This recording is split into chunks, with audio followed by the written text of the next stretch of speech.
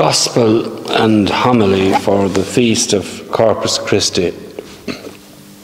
The Lord be with you. A reading from the Holy Gospel according to Luke. Jesus made the crowds welcome, and he talked to them about the kingdom of God, and he cured those who were in need of healing. It was late afternoon when the 12 came to him and said, "Send the people away, and they can go to the villages and farms round about to find lodging and food, for we are in a lonely place here." He replied, "Give them something to eat yourselves."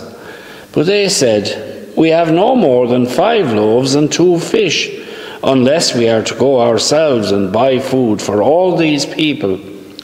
For there were about 5,000 men. But he said to his disciples, "Get them to sit down in parties of about 50. They did so, and made them all sit down. Then he took the 5 loaves and the 2 fish, raised his eyes to heaven, and said the blessing over them. Then he broke them and handed them to his disciples to distribute among the crowd.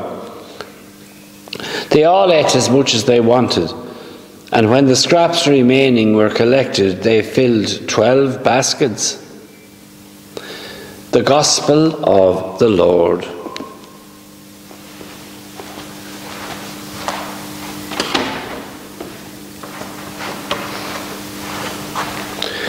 The Feast of Corpus Christi was instituted by Pope Urban IV in 1264. Around this time, unorthodox opinions were circulating, and the feast was instituted in the 13th century to counteract these heretical views. Catholics proclaim their faith in Jesus by coming to Mass. And in the Mass, we believe that the consecrated bread we receive is not just a symbol of Christ's presence, it is Christ himself, body and blood, soul and divinity. Now, as I said, Catholics proclaim their faith in Christ by coming to Mass and receiving him worthily in Holy Communion. It presupposes, however, that they are living Christian lives in line with the commandments of God and the teaching of the Church. No one is obliged to receive Holy Communion at every Mass, and no one should judge a person if they refrain from receiving. There could be a host of reasons for doing this. The Church only requires you to receive the Eucharist once a year during the Easter season, but of course it encourages you to receive much more often. Recently, some Catholics have mistakenly got the impression that the Church has changed its teaching on the admission to Holy Communion of people who are not being married in church, or are living together, or are divorced and remarried outside the Church. Well, it simply hasn't. What Pope Francis wanted is that clergy listen with more compassion and sensitivity to each person's situation, and leave no stone unturned to help them return to the sacraments of penance and Holy Communion. He cautioned priests who act in a cavalier way, just dishing out the law, without being pastorally sensitive to each person's situation. But it doesn't mean that the Church has gone soft on her teaching about the permanence of marriage and our eligibility to receive the sacraments, particularly the sacrament of the Eucharist. Now, if someone has fallen away from the practice of their faith and no longer goes to Sunday Mass, but wishes to return, the door is always open for them. The sacrament of penance, however, is naturally the first port of call before returning to Holy Communion. Now, that stands to reason.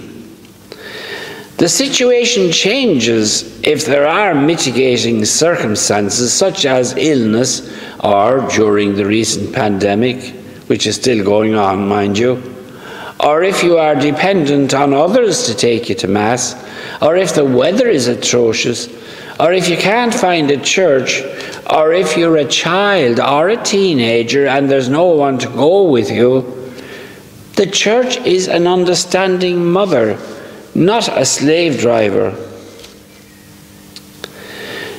We know also that there are stumbling blocks to sharing Holy Communion with other Christian bodies who don't share our teaching on the Eucharist or the priesthood or pivotal moral teaching. But Catholics too need to examine their consciences on where they stand on these issues before receiving Holy Communion.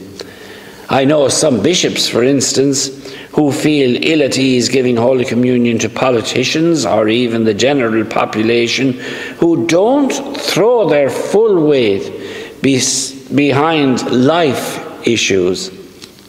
Revelation, the book of Revelation in the Scriptures, 3:16 says, "Because you are lukewarm, neither hot nor cold, I will spew you out of my mouth."